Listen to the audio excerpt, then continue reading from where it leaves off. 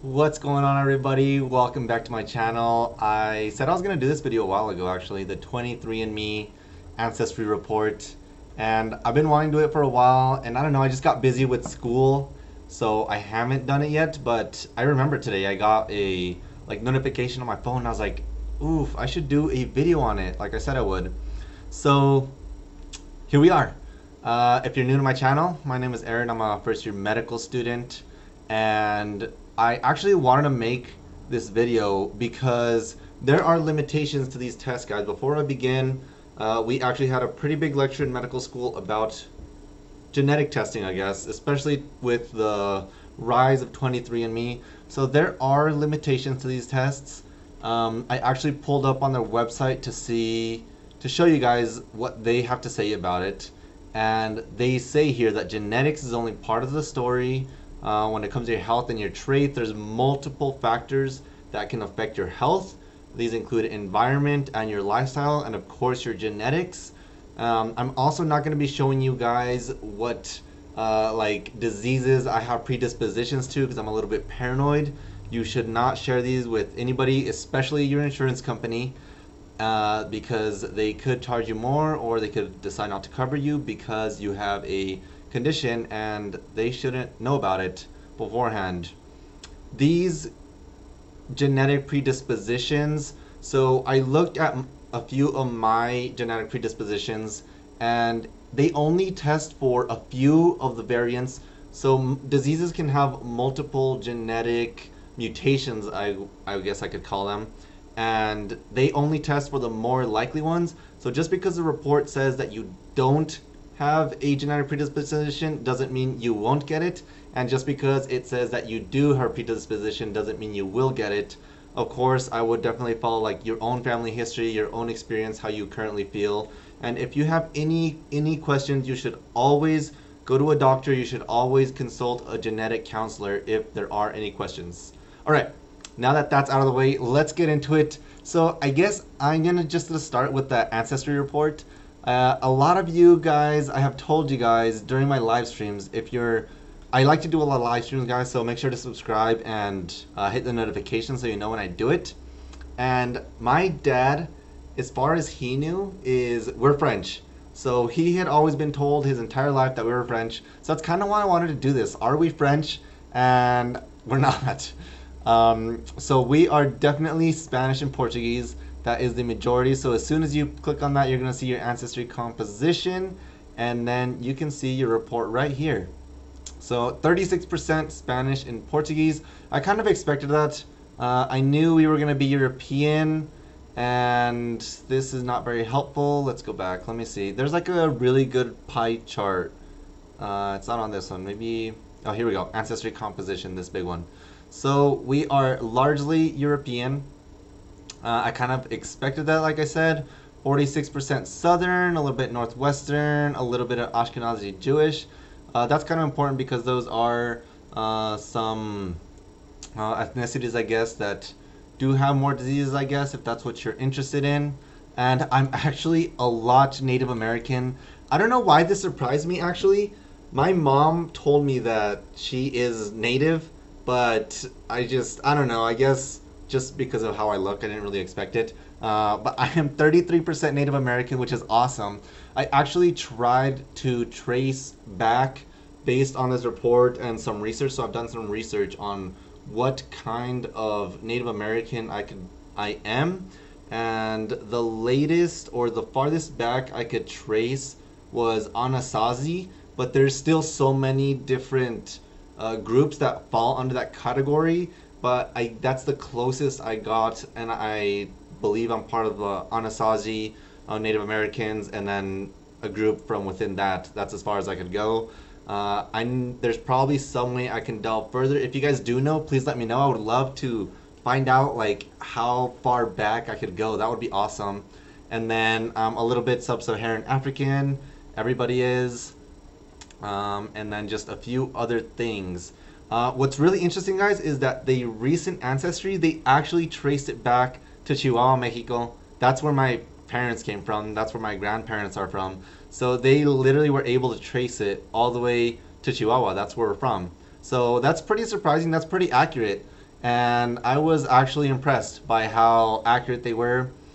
And then here they show more just like culture and different ways. It's really good advertising. You can get Airbnb on here. I didn't see that previously, but that's really cool. So that is very, I would call that very, that's a good report. They did good on that. And then you can see your Neanderthal ancestry. I saw this and it says I have 246 Neanderthal variants, so I'm less than 83% of 23andMe customers. But it says here that Neanderthal DNA is only less than 4%. So I mean, not a lot. It shows a few things: less likely to sneeze after eating dark chocolate. I love dark chocolate. I don't know what that has anything to do with it, but that's interesting that they have that there, I guess. I don't know. All right, let's go back. And then what else can we look at? Haplogroups. Not gonna open those up. They're not very important, I guess. More important to trace stuff farther back. Now let's go back to home, and I'm going to show you guys. So this is actually what I wanted to show you guys. The traits report is actually really fun.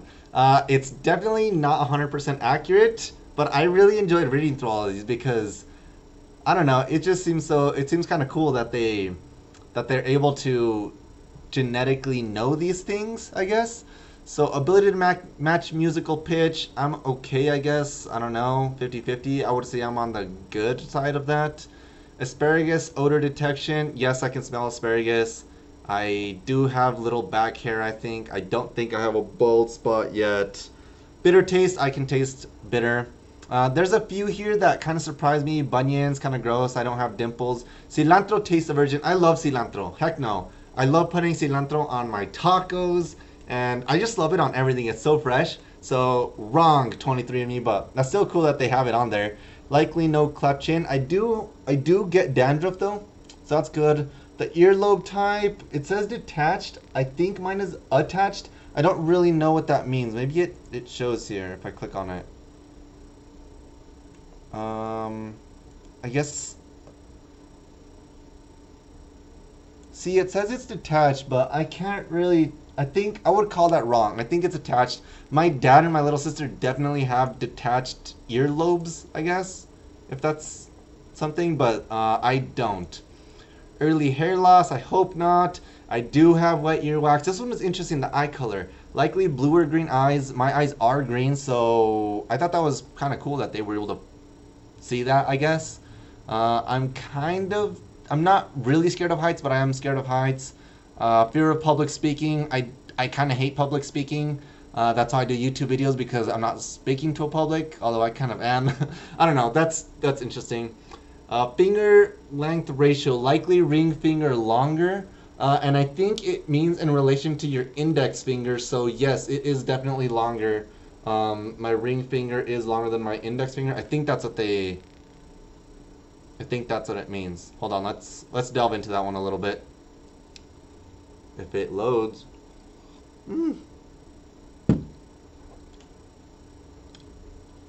Yeah, it's ring versus index finger. It says here.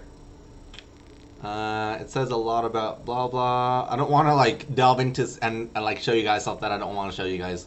And then there's a few other here. So photo bleaching. So all the men in my family, their hair goes gray pretty young. So I kind of expect it. So I think it's true, but I guess we'll find out. Straight or wavy hair, I guess that's kind of a 50-50 though, right? Like hair thickness, my hair is pretty thick. I do like vanilla. I do have dark hair. Misophonia, average odds of hating chewing sounds. I kind of do. I don't really mind. Likely bitten more often. I wouldn't say I am. I think I'm bit less by mosquitoes than most people. And then these are the last ones. Likely little baby hair. I have a little bit left here. Whenever they cut my hair, they show me, but I guess I don't. It's hard to tell here. Lighter skin, less likely to have stretch marks. I do prefer salty. My big toe is, I don't know if it's long. I'm not gonna show you guys my big toe. Likely at least a little unibrow. Yes, I do have a unibrow. That's just how I am.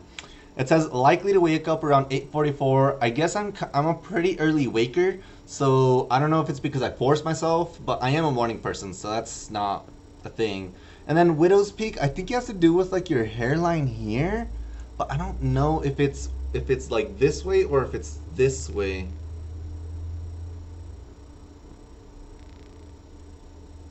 Yeah, see, so widow's peak is down like this, so I definitely do have that. And that's basically what I wanted to show you guys, what I wanted to show you all. It was very interesting. Shows a lot of DNA relatives and other things. The research questions here are actually really easy and quick to answer, which I think is really good for their like website and data collection. But I definitely do want to stress with you guys with the health predisposition, guys, don't take this 100%. Always consult a medical professional, a genetic counselor if you have questions, and tell me what you guys think. Is that kind of what you guys were expecting? Have you guys done it? Are you surprised by any results? Are you surprised by any of my results for my old viewers? Let me know what you guys think. I hope you guys liked this. I hope it was a kind of quick little fun video. I thought that was interesting. I was pretty excited to see my report, and I don't know, pretty happy. Thank you all so much for watching. Please subscribe to my channel. It helps me a bunch. Like the video, that always helps me a bunch too, and leave a comment. And I'll see you guys in the next video. Thank you all. Bye.